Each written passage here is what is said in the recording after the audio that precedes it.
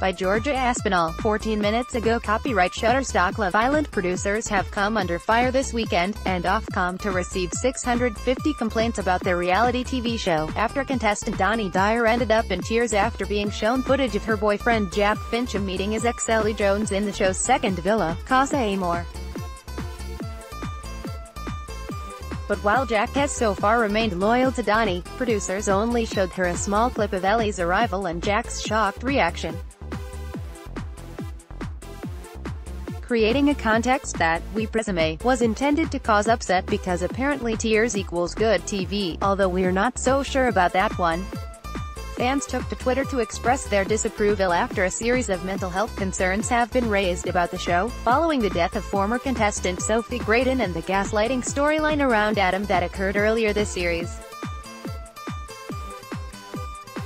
As Dani broke down crying, viewers shared their opinions on social media, claiming that the show was intentionally preying on Dani's insecurities to cause her upset by choosing not to show her that he has actually been sleeping alone and has consistently professed his love for her while staying the second villa.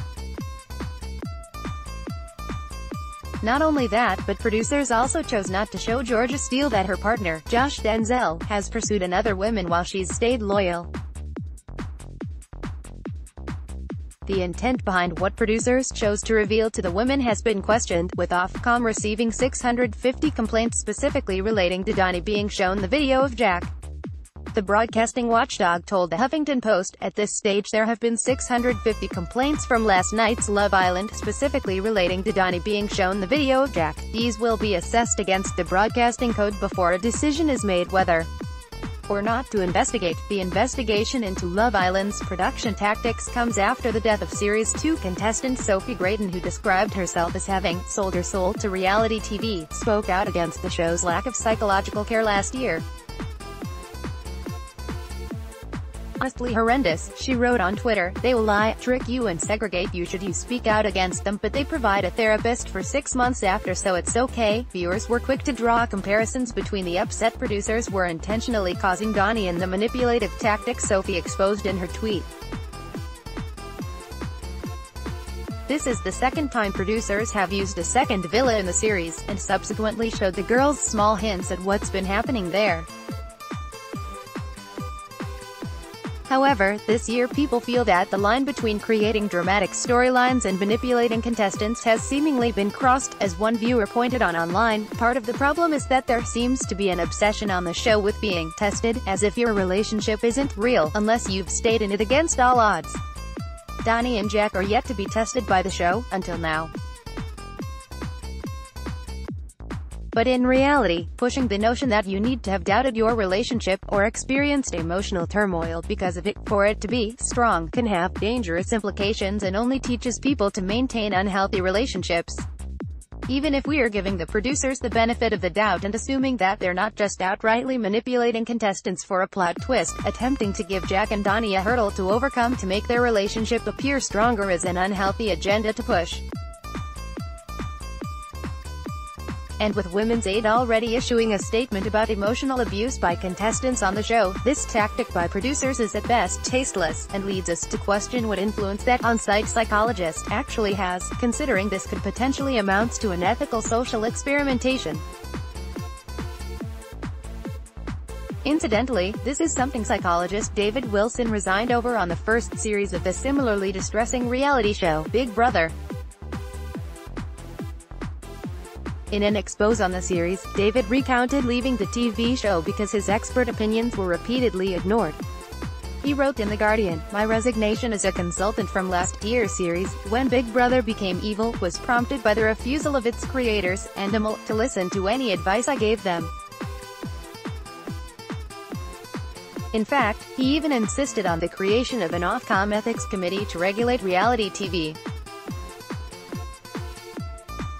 "If we can't rely on the makers, counselors or psychologists, or even the good taste of the public, to restrain the excesses of the reality genre, then we have to find another way," he continued, "and for me that means that Ofcom should demand that each reality show should work hand in glove with an ethics committee to vet what happens, and to insist on changes if contestants are in danger or distress." His suggestion was ignored, and 13 years later, we're still having this conversation about the toxic reality of reality TV. More and more people are being damaged by these unethical tactics, and aimlessly at that, since Love Island already has enough drama without the need to purposefully spoil one of the purest relationships on the show. While it remains to be seen whether Love Island will be investigated by Ofcom, with so many complaints by viewers, and such a huge online backlash, it will be interesting to see how showmakers respond in upcoming episodes. But one thing's for sure, we need to challenge the view that tears and emotional turmoil equals great TV. Click through to see the Love Island contestants then and now. Twitter Mr. Colgate looks completely different in this old photo of him in the boxing ring. The self-proclaimed pen salesman has definitely found himself, and a self-tan mitt, since then and is now giving yous all the feels with almost girlfriend Dani Dyer. Mr. Colgate looks completely different in this old photo of him in the boxing ring. The self-proclaimed pen salesman has definitely found himself, and a self-tan mitt, since then and is now giving yous all the feels with almost girlfriend Dani Dyer. Dani and Dani Dyer look like butter wouldn't melt in the adorable throwback snap.